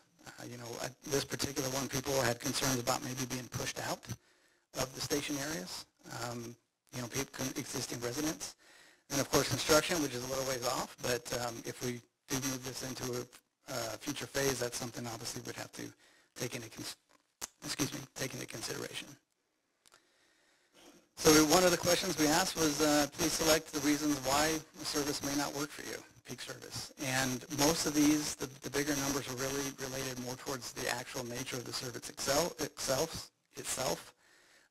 Not providing weekend service, as an example, is the first one. Midday service, evening service, and direction of service. Those are kind of the primary pieces, which is, I think, to be expected a little bit with such a limited peak service type option. Really towards the end, it was really more of the stations not necessarily being in a location that was convenient to use the service. So next we asked about kind of the benefits. What are the benefits that people might see with the Northwest Rail? And it's a little bit encouraging to see that a lot of these numbers were all fairly high. So to me, that indicates that there's a lot of different reasons why people could potentially use the Northwest Rail or would use the Northwest Rail. But you can see at the beginning, being stuck in traffic, which probably doesn't surprise anybody, getting out of the traffic jams, reduced vehicle emissions, opportunity to use, read, work, rest, and then new transportation opportunities, kind of the first top four. And really down towards the end was the reduced transportation costs. And that's really the cost personally that you would have for your gas, parking downtown, maintenance of your vehicles, that sort of thing. Now finally here in Longmont, actually we asked the question, so what are the most important factors to consider for a maintenance facility siting? I should note that most of the people that answered this actually don't live around the locations of the maintenance facility that we're proposing, but these are what you would expect in a study like this: noise impacts, air quality, traffic disruptions, really more towards the end, or your private property impacts and visual impacts. So where do we go from here? So we're going to continue to define the initial footprint. We want to use the public input that we got and see what that notifies us, or what that tells us, and how that informs the study, and make adjustments as necessary based on those comments. We're going to continue to compile the common set of facts. That's going to be something that happens throughout the entire process, really all the way up to the end. And then we're looking at the next round of open houses. We say late spring, early summer, but I think we've had some recent conversations with our SCT that we're probably looking more summer to late summer probably for those open houses. But that's kind of predetermined yet. We need to have, I think, some pretty serious conversations with SRT on the best timing for that. So, and that concludes the Northwest Rail presentation. I apologize, I had to rush through it a little bit there, but want to do questions now? Or? Okay, the brain. Okay. I'm going to kick it back to Chris real quick, and he's going to give a quick update on the Longmont station. Yeah, and this is sort of related to the Northwest Rail.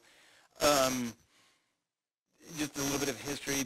Back when the contract bids came in for the A line and the G line, as part of the Fast Tracks plan, there was some extra money left over, and so the RTD board, it was approximately $17 million, allocated that for the First and Main station, or the downtown Longmont station. So with the intent of that being, knowing that we couldn't necessarily do the rail right away, we could at least establish it as a transit hub, and that could work as a transit hub for the 119 BRT and also for the rail when it is established. So, and I haven't been working on this, so Phil, you can correct me on, the planner who has been working on this couldn't be here tonight, so I hope I get all this right. Phil will correct me if I don't. We have been working very closely with the city on what is known as an IMP, or an infrastructure master plan, that has been completed, and now we have signed an intergovernmental agreement with the city, so that the intent being that the money that RTD would have used to develop the station, we will be providing to the city, so the city will take care of the construction and of the facility, which will include, and you see up there, approximately 10 bus gates. The city also will be in charge of land acquisition, and then we, RTD, will provide the funds kind of as a lump sum to the city with the expected project completion somewhere around the 2025 time frame. So, and I hope I can answer any questions you might have on that. Hold on.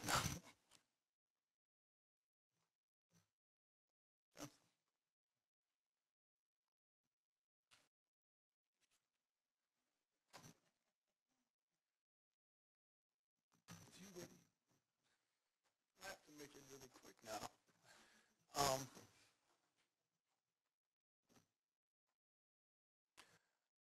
Hi, Ali Mansapai with RTD, Project Manager for Colorado 119 BRT. So from 2017 to 2019, RTD engaged in the Planning and Environmental Linkages Study, which was the aftermath of NAMS, the Northwest Area Mobility Study, which identified future BRT corridors in the Northwest region of the Denver metro area. After that happened, the number one corridor identified as part of that NAM study was the Colorado 119, and therefore the PEL happened, and here we are with some money to partner with CDOT and others to make it a reality. The goals are outlined here, as you see. The future travel demand is a huge issue. First and last mile connectivity, optimizing the transit services between Boulder and Longmont, and reduction of transit travel times are definitely the huge goals for this project. It's a truly multimodal project. It's going to have a bikeway right in the center of the diagonal. We are really excited about what the outcome of this project is going to be and how it's going to become a model for future BRT corridors, not only in this region, but really elsewhere in RTD's district. So I know that map on the right is a little bit hard to see, but probably you could see it better on your screens. But one thing to understand about what is Colorado 119 BRT project is it's really two projects within the scope, if you will. What you see being the diagonal piece, so the southern limit, Foothills Parkway, to the northern limit at Hover, that's the safety and mobility project that we are partnering with CDOT and Boulder County to build it. The rest of it, what you see, the extension to the south and the extension to the north, are the BRT improvements, including a brand new park and ride in North Longmont and the improvements on CU campus on the south side are what RTD is doing on its own. So that's not with CDOT. It's going to be completely done by RTD and its partners. Again, what you see here, we already talked about the PEL and the vision, but PEL had managed lanes as part of their preferred alternative. We did a thorough traffic study as part of the safety and mobility project that we're working with CDOT and others, and decided that the best bang for our buck is what is called the Q bypass lanes. So these are these bypass lanes that get implemented, get built to bypass the queue, as it sort of implies in its name. So the bus could get to the intersection way ahead of the, not getting stuck in the back of the queue, and then get its own signal, cross the intersection, do its alighting and boarding, and then getting back into the general purpose lane and proceeding. Again, bikeway is a key piece of this multimodal effort. There are other projects that feed into the big BRT project. One key one is the Kaufman Street Busway, which we've been working with Phil and his staff to make sure that gets done correctly, and making this a multimodal corridor.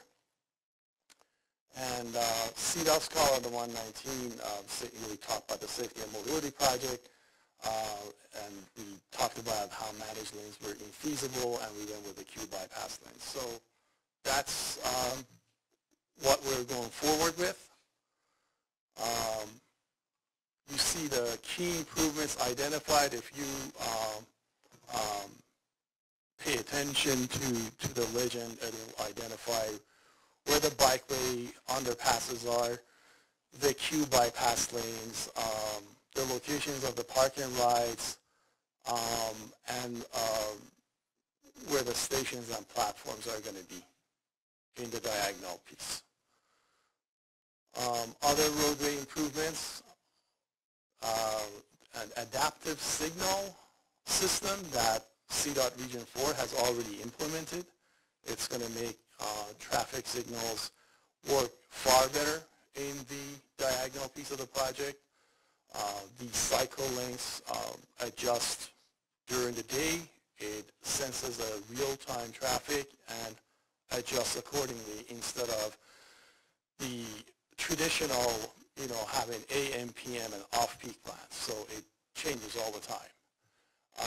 A lot of signing, striping, lighting at park and rides and at the platforms, and a whole complete reconstruction of the intersection at Colorado 52, which is also IBM Drive to the west.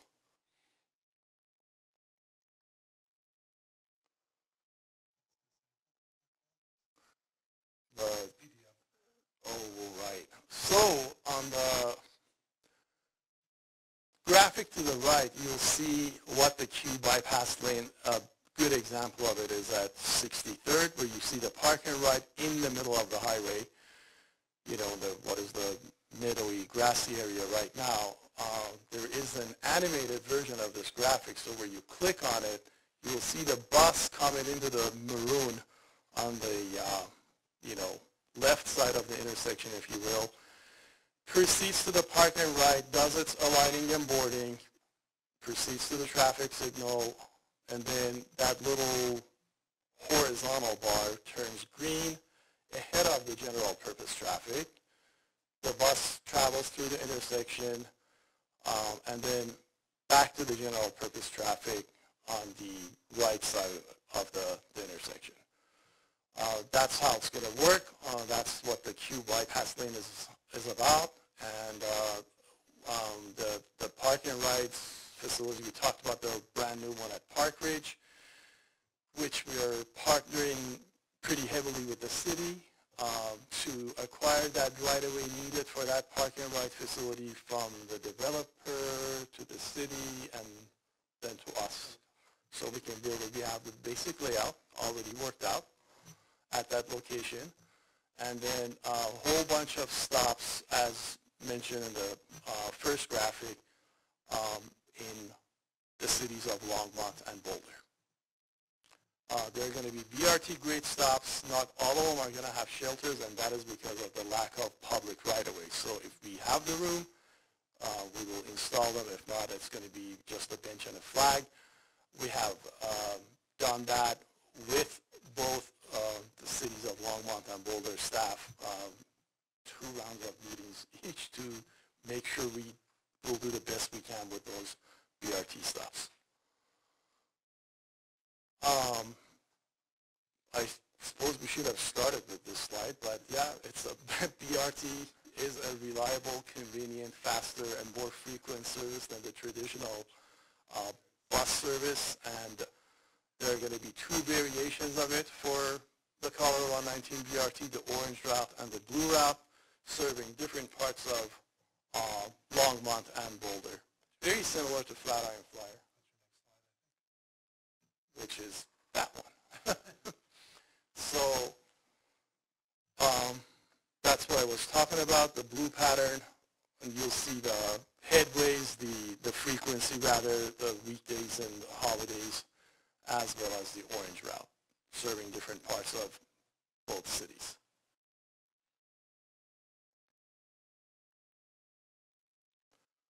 Here's another look at it. Those are the BRT grade stops we were looking at, again, identifying them in Boulder and Longmont. Orange basically, the orange route basically replaces the J route from University of Colorado, and the blue route starts at downtown Boulder and replaces the Bolt.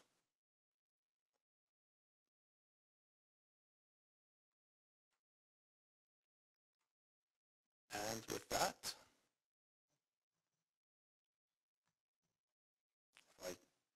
we're going to wait till the end for questions. Oh. Thank you. just want to say how much we appreciate RTD and their staff coming here. We get them once a year, at least, and so we really appreciate their time and efforts, and you can see how busy they are, and especially how much they touch Longmont with what they're doing. So thanks.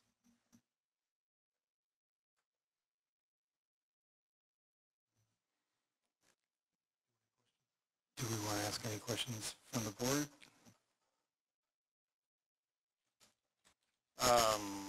Well, yes. I have many questions, just not enough time, which I would love to go another hour, but I know not everyone else would.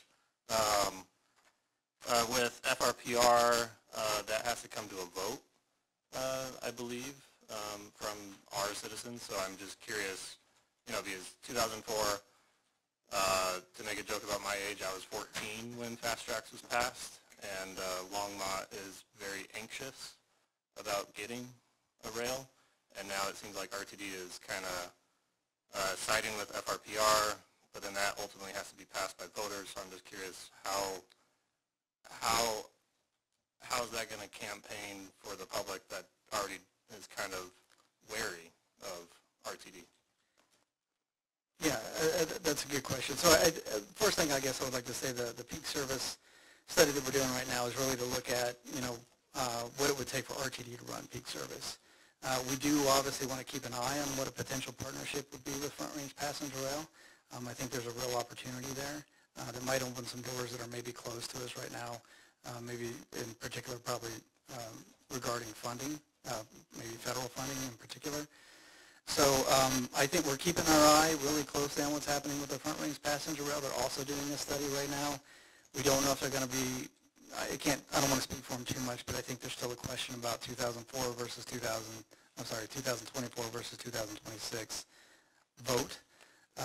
But Andy Karzian at Front Range Passenger will be the best one to answer that question as far as timing. But so I think our first goal that we're trying to do is find out what are the facts for peak service and what picture does that paint, and where does that put us, and what possibility do we have to move forward, regardless maybe of Front Range Passenger Rail being there as well. So hopefully that answers your question. But I think if it does end up being a partnership, obviously that's something that we'll have to address together with Front Range Passenger Rail, how that would work. Yeah. Well, I'm still excited of this getting done. And then another question about the Longmont Station. RTD board committed to construct the station in 2011. It'll be done hopefully 2025. Can someone just explain the length of that process, why it takes 14, 15 years? I'm not sure I'm the perfect one to answer. I can help answer. Part of it was RTD did not have the money at the time that they were just getting into that agreement with the acronym. Eagle P3. Yeah, Eagle P3 was the name of the project that really did the whole A line and the West line and those different things. And it was part of that we started to. It was because of the way the contract was structured that we were able to get the cost savings. And of course, we raised our hand first thing and said, hey, we'd like to realize that cost savings up here because we don't think we'll see anything soon. So that started the process in 2011, and then we've been going through the process. RTD was pretty sincere about the idea that we needed to do an infrastructure master plan to make sure that everything was in place for the station to be at that location. And then, it's just bureaucracy at its finest. Yeah. And I hope that, we've a little bit touched on land use, and I hope RTD's, I'm sure you guys are, because the governor was trying to also tackle land use that has unfortunately failed. Because it's really, you need both to have a good transit system, a good plan.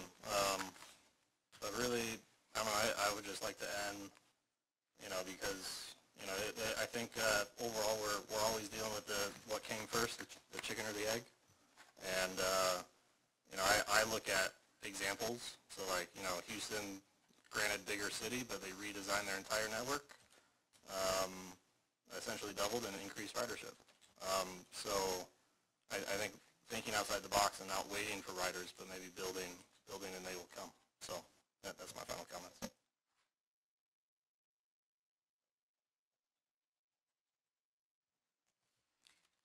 Mr. Stanley, have you initiated conversations with BNSF? Yes, we have. So in fact, it took us a little bit longer than we were hoping it would take. But we do actually have a contract with them right now. We just, I think it was actually last week, we issued them a notice to proceed to provide 30% basic engineering plans. They will give us a price estimate, a cost estimate for what it's going to take for us to operate on their particular line. So we know for a fact that there's going to be several sidings that will have to be part of the project, and the way those would work is the BNSF would actually pull over on those sidings during a certain time period, a certain chunk of time. So say the peak morning service, they would pull over, and then we would have operational priority on the tracks during that time.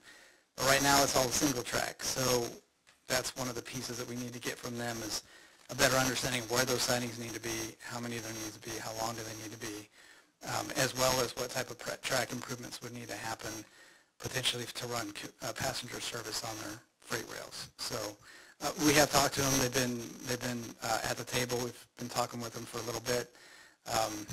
So hopefully we'll start getting a little bit quicker movement on that here just shortly. So it's not a full go, but come to the table and negotiate what might work? We want to understand what the cost is, and we want to understand what their requirements are going to be for us to operate on their line. In order to do that, that's what we want to engage with them. We've got a contract to do some work with them so that we can fully understand what those are. So at the end of the day, we'll have a cost estimate from them on what it would take for us to do, as well as what infrastructure is needed to do it. Okay, so it's a contract to make an assessment, and then you'll go forward from there? Yeah. Okay. Yeah. Thank you. Mr. Amansapi,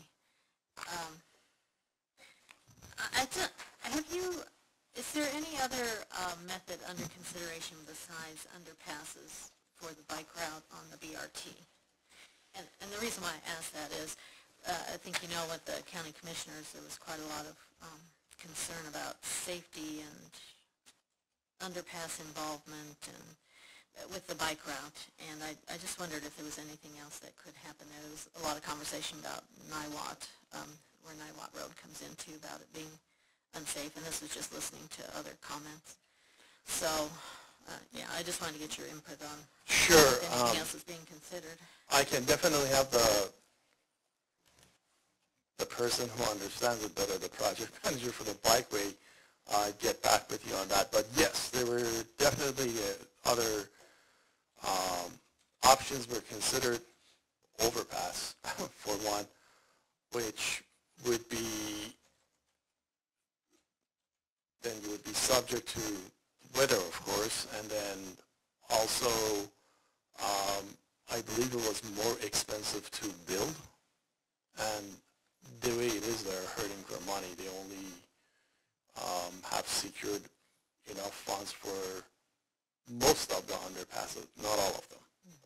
So they're looking at the last series of the TIP grants, I believe, and perhaps the RAISE grant, which we should be hearing next month or two. Yeah, to see if they would pay for them. But Stacy Proctor from Boulder County would be a better suited to answer your question, and I can definitely convey that. Well, I know one of the concerns is that it narrows down to 12 feet through the underpass, and it's a mixed use with pedestrians. And thank you, Chair Lehner, for sending out that article about intermixing with bicycles and pedestrians. So I just wondered if there was a solution to that or a way to address those concerns. At the touch points, I believe there are 16 feet, but then it tapers back to 12 feet. Of course, making it 16 feet obviously would be a better option, but it's going to be quite a bit more money. Yeah, understood. Right. I think it's just a concern about the speed Yes. bicyclists, combined with pedestrians. You have an excellent point. Yeah, with the e-bikes one, now I believe all classes of e-bikes are going to be allowed on it. So classes 1, 2, and 3, that means up to 28 miles per hour. Yeah, it becomes a challenge. Okay. Thank you.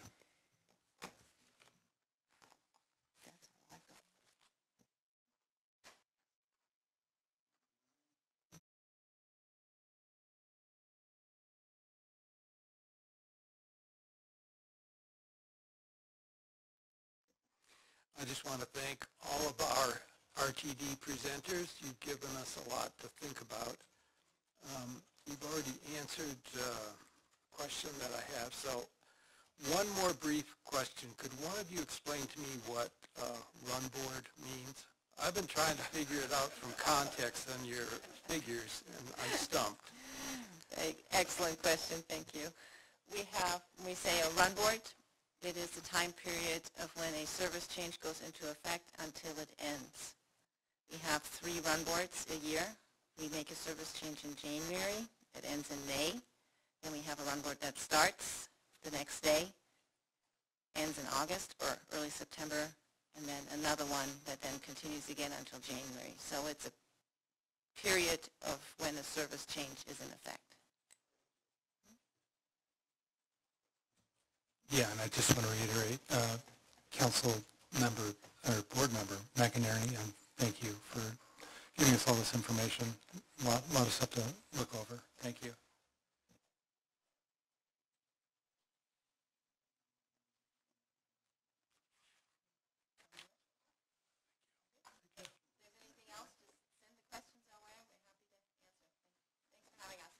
Have a good night.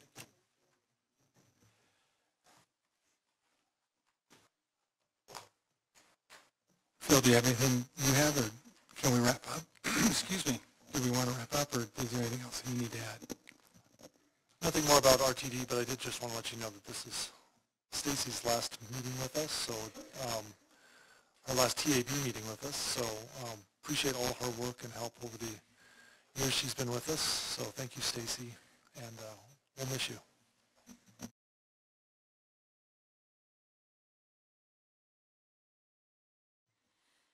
And Councilmember Yarbrough, do you have any comments you'd like to make? All right, I guess we can wrap this up. Can I, excuse me, get a motion to end the meeting?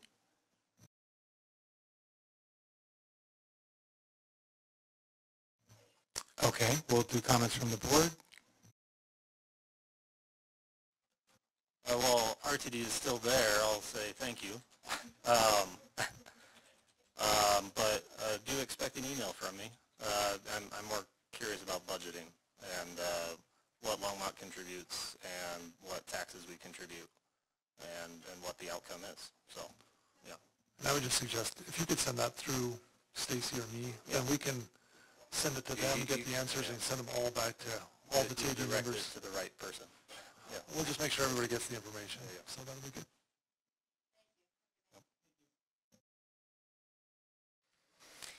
Well, likewise, thank you, RTD, and thanks for your patience in answering all the questions that we had, and all the other board members for their excellent questions as well. And once again, Chair Lehner, thank you for that article you sent out in between meetings. And Stacy, thank you for your excellent help all the time.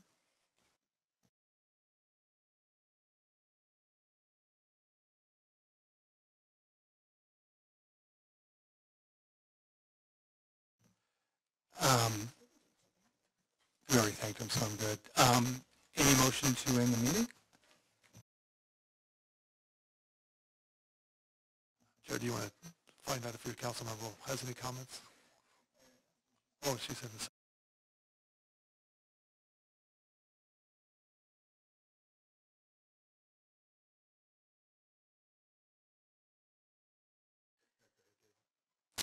I move to adjourn the meeting.